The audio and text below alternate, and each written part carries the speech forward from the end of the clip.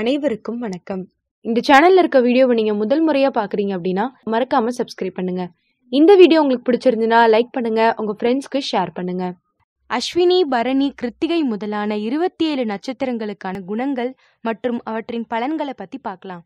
அதுக்கு முன்னாடி நட்சத்திரம் என்றால் என்ன, நட்சத்திரத்தின் பலன்கள் என்ன, நட்சத்திரங்களின் குணங்களை பத்தியும் பார்க்கலாம். ஜோதிட சாஸ்திரத்தில் மிக மிக முக்கியமானது நட்சத்திரமாகும்.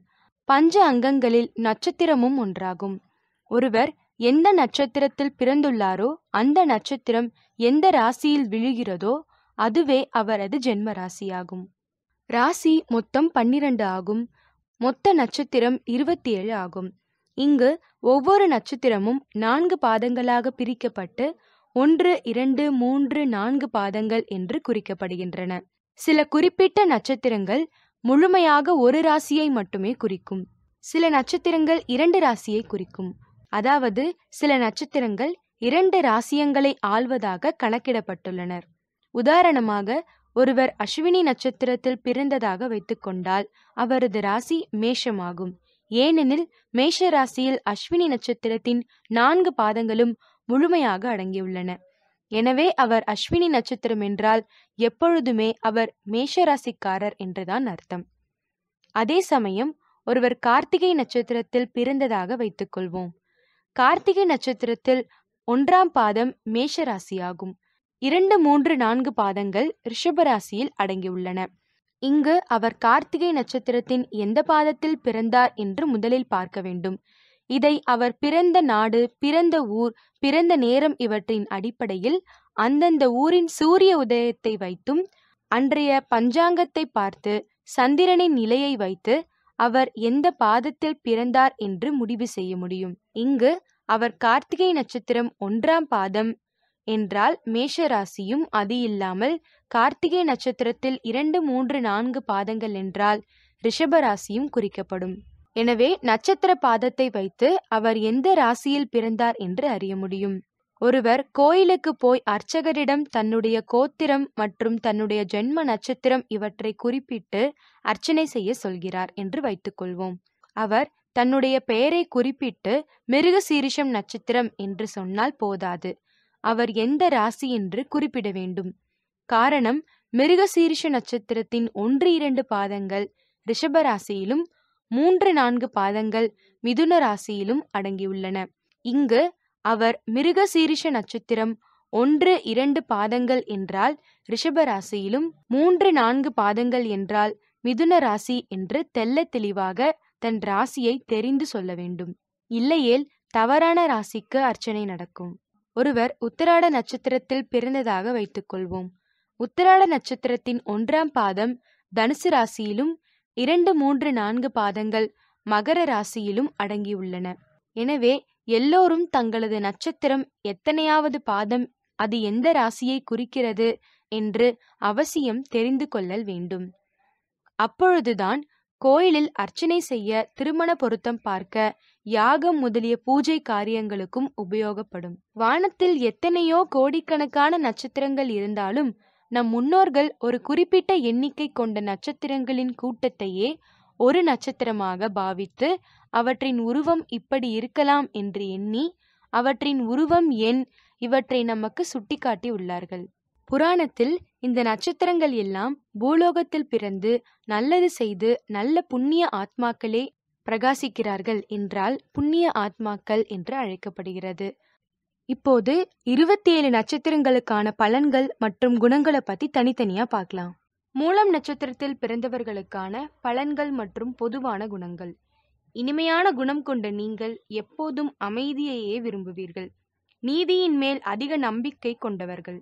மக்கள் அனைவருடனும் நல்ல உறவுமுறை கொண்ட நீங்கள் நட்பை விரும்புபவர். உங்களது ஆரோக்கியம் சீராக இருக்கும். உறுதியான ஆழ்ந்த சிந்தனைகள் கொண்டவர் நீங்கள். பொது பணிகளில் ஆர்வமுடன் ஈடுபடுவீர்கள். உங்களது நற்குணங்களாலும் செயல்களாலும் புகழடைவீர்கள். உங்களது வாழ்க்கையில் சில நியதிகளை வகுத்து கொண்டு அதற்கு ஏற்ப வாழ்வீர்கள். எந்த கஷ்டமான சூழலையும் உறுதியுடன் தாண்டி நீங்கள் அடைய வேண்டிய இலக்கை அடைவீர்கள். ஒருமுறை முடிவு செய்துவிட்டால் அதனை மாற்றிக்கொள்ள மாட்டீர்கள். எதிர்காலம் குறித்தோ அல்லது வாழ்க்கையில் நீங்கள் சந்திக்கும் பிரச்சனைகள் குறித்தோ கவலைப்பட மாட்டீர்கள். கடவுளிடம் அசைக்க முடியாத நம்பிக்கை கொண்டிருப்பீர்கள். அவரிடம் எல்லா கவலைகளையும் சமர்ப்பித்து விடுவீர்கள். மற்றவர்களுக்கு தகுந்த ஆலோசனை வழங்கும் நீங்கள் உங்களது விஷயத்தில் அசட்டையாக இருப்பீர்கள். வரவுக்கு மேல் செலவு செய்வது உங்கள் வழக்கம். நீங்கள் பிறந்த ஊரிலிருந்து தள்ளி வசித்தால் உங்களது திறமையும் அதிர்ஷ்டமும் பளிச்சிடும். வெளிநாடு செல்லும் வாய்ப்பு கிடைத்தால் அதை ஏற்பது நல்லது. அதனால் லாபம் கிட்டும். உங்களது குடும்பத்திலிருந்து உங்களுக்கு கிடைத்தாலும் கிடைக்காவிட்டாலும் உங்களது தலைவிதியை நீங்களே எழுதி கொள்வீர்கள். உங்களது நன்றி மறவாத குணத்தால் நண்பர்கள் அதிகம் இருப்பர். படிப்பை பொறுத்தவரை அதில் சிறந்து விளங்குவீர்கள். தத்துவவியலில் அதிகம் நாட்டம் இருக்கும். கொள்கைவாதியான நீங்கள் உங்களின் கொள்கைகளுக்கு ஏற்ப நடப்பீர்கள். பணமா மரியாதையா என தேர்வு செய்ய வேண்டிய சூழல் உங்களுக்கு ஏற்பட்டால் நீங்கள் மரியாதையை தான் தேர்ந்தெடுப்பீர்கள். வேலை, பிசினஸ் இப்படி எதுவாக இருந்தாலும் அதில் வெற்றி பெறுவீர்கள். ஆனால் நீங்கள் வேலை செய்வதை தான் விரும்புவீர்கள். நீங்கள் எந்த இடத்துக்கு சென்றாலும் அங்கு உங்கள் வெற்றி கொடியை நாட்டுவீர்கள். கடின உழைப்பினை நம்பாமல் சாமர்த்தியமாக உங்களது காரியத்தை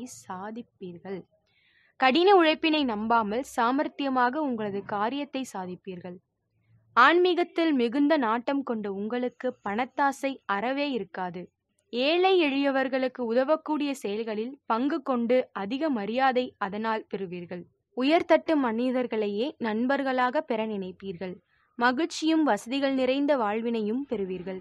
உங்களுக்கு சாதகமான தொழில்கள் பார்மசிட்டிக்கல், பல் மருத்துவம், அமைச்சர், விரிவுரையாளர், ஜோதிடர், போலீஸ் அதிகாரி, ஆராய்ச்சியாளர், ஒற்றர், நீதிபதி, இராணுவ வீரர், பாக்டீரியா பற்றி ஆராய்ச்சி செய்பவர், விண்வெளி வீரர், தொழிலதிபர், அரசியல்வாதி, பாடகர், கவுன்சிலர், மருந்துகள் மற்றும் மூலிகைகள் தொடர்பான தொழில் பாதுகாவலர் அல்லது மொய்காப்பாளர், குத்துச்சண்டை வீரர், கணிதர் அல்லது கம்ப்யூட்டர் ஸ்பெஷலிஸ்ட், சைக்காலஜிஸ்ட், கரி அல்லது பெட்ரோல் தொடர்பான வேலைகள் ஆகியவை. சொந்த முயற்சியால் வெற்றியடைந்தவர் நீங்கள். உங்களது குடும்பத்தாரின் ஆதரவு இல்லாவிட்டாலும் அதற்காக கலங்க மாட்டீர்கள். உங்களது திருமண வாழ்வு திருப்திகரமாக இருக்கும். உங்களது வாழ்க்கை துணை உங்களுக்கு ஆதரவான அனைத்து குணங்களையும் கொண்டிருப்பார். மூலம் நட்சத்திரம் 1ஆம் பாதத்தில் பிறந்தவர்களுக்கான பலன்கள். செவ்வாய் இதன் அதிபதி.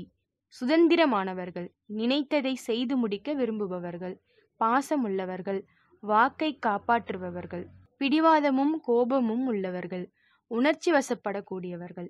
மூலம் நட்சத்திரம் 2ஆம் பாதத்தில் பிறந்தவர்களுக்கான பலன்கள். இதன் அதிபதி சுக்கிரன். எல்லாவற்றுக்கும் ஆசைப்படுபவர்கள், கௌரவத்தை விரும்புபவர்கள், வீடு வாகன யோகம் உள்ளவர்கள், குடும்பத்தில் பற்றுள்ளவர்கள், சொன்னதை செய்பவர்கள், செய்ய முடிந்ததை மட்டுமே சொல்பவர்கள், ஓவியம் இசையில் ஈடுபாடு கொண்டவர்கள்.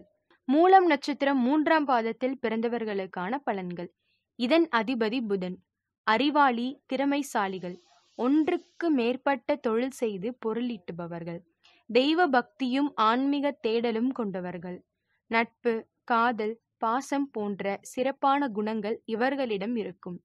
மூலம் நட்சத்திரம் 4ஆம் பாதத்தில் பிறந்தவர்களுக்கான பலன்கள். இதன் அதிபதி சந்திரன். தலைமை தாங்கும் குணம் உண்டு. உயர் பதவி மற்றும் பொருளீட்டுவதில் ஆசை இருக்கும். நல்ல நண்பராக திகழும் இவர்கள் நேர்மையான எதிரியாகவும் திகழ்வார்கள். பிடிவாதமும் கோபமும் உடையவர்கள். இந்த வீடியோ உங்களுக்கு பிடிச்சிருந்ததுன்னா லைக் பண்ணுங்க, உங்க ஃப்ரெண்ட்ஸ்க்கு ஷேர் பண்ணுங்க, மறக்காம சப்ஸ்கிரைப் பண்ணுங்க. நன்றி.